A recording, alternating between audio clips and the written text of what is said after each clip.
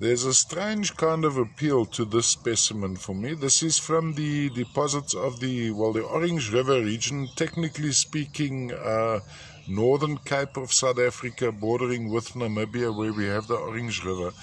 But this is a lesser known provenance, or actually a lesser known locality. It was mined quite a few years back, now it's 2021, and stopped for some reason which still fails me. Mostly smoky quartz crystal, but what's quite amazing, have a look at that, almost a kiss inside the face of that crystal. Seems to be a little bit of contact on this termination running across there. Size-wise, we're looking at a third of a hand size, so a pretty large piece. But of course, this is what is appealing to me about this piece. Lots of the Lemurian writings down the sides, double termination here. Termination runs across there, so that is doubly terminated. That particular crystal could actually be a floater. That's also terminated on this side. It is actually a floater, but I think there was some contact on this termination and a touch on that termination.